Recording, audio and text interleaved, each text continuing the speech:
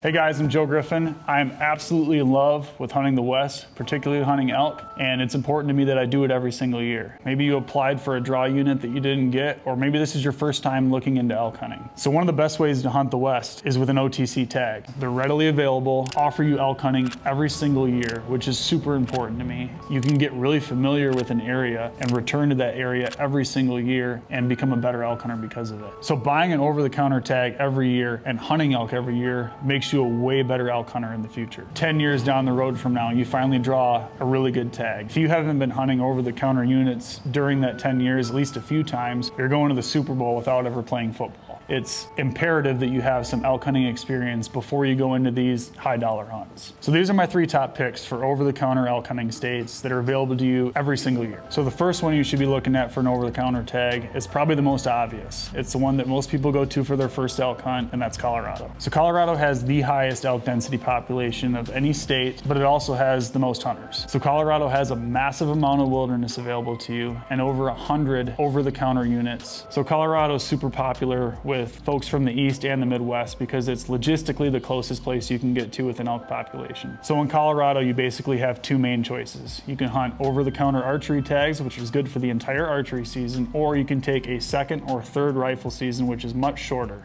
usually about a week. So when you buy an OTC tag in Colorado, it's not good just for that OTC unit that you intend on hunting. Say it goes bad there and you want to try a different unit across the ridge, it's good for that unit too, as long as it's an OTC unit. So the one potentially negative thing about Colorado is with super high elk density comes super high hunter density, and they don't really limit their over-the-counter tags, so the opportunity to see other hunters out there is pretty high. So a lot of Colorado is super high elevation. You're at the front range of the Rocky Mountains. You really need to be in shape to hunt this area. There's a lot of really steep country out there that goes down just as fast as it comes up. You're spending a lot of time above timberline. A lot of it's 8,000 to 13,000 feet where these elk live. It's super important to A, be in shape, and B, pace yourself when you get out there and acclimate a little bit to that elevation, especially coming from the east like us. Another nice thing about Colorado is it's one of the cheaper states to hunt. It's, I think, $671 to hunt, and you can buy the tag when you get there. So all these tag prices I mentioned today are for non-resident. So state number 2 is Idaho. Idaho is unique because it's extremely diverse from the panhandle all the way down to the southern border. From sage flats, high alpine, really rocky basins, dark timber, it's kind of got it all. All of these extreme terrain features, you should be in really good shape to hunt this state. It's got a really good population of elk, and it also has something cool that no other state has to my knowledge.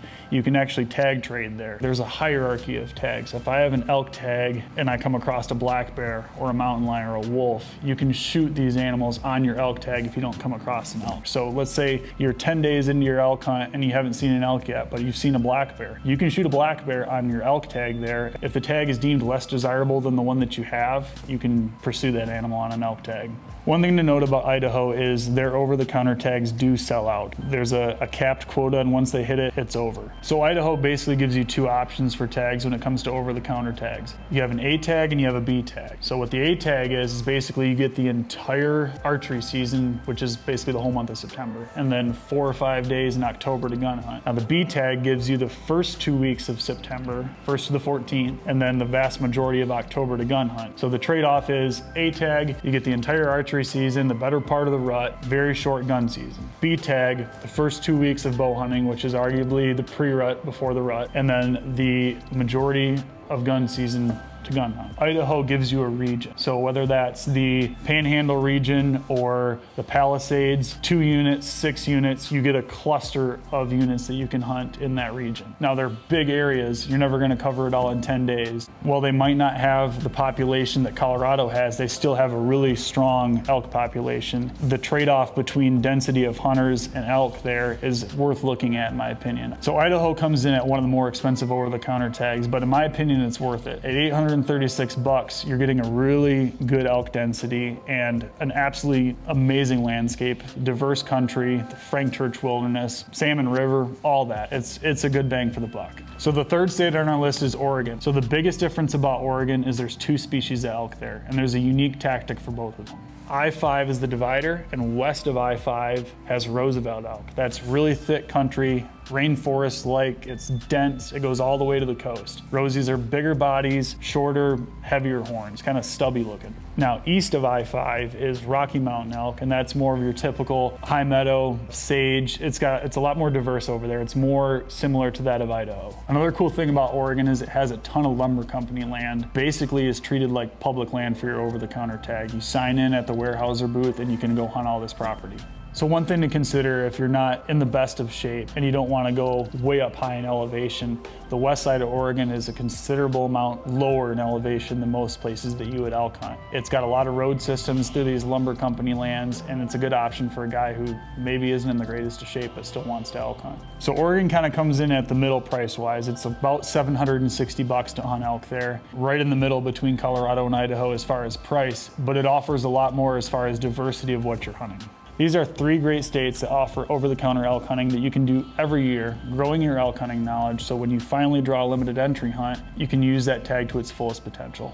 So if it's your first time hunting out west, and if these opportunities that we talked about are still a little bit too much to bite off, there's a ton of opportunities for cow tags, mule deer, antelope, even black bear out there that are available to you every year. What you need to take away from this is you just need to do it at whatever degree is right for you. Buy a tag, go out west, try it for the first time, and grow your experience out there so the next time you go back, you're gonna be that much further ahead. If you want to follow me on my hunting season, my Instagram is Griffin. I hope you buy a tag this year. I hope you go out and experience it. Good luck if you do.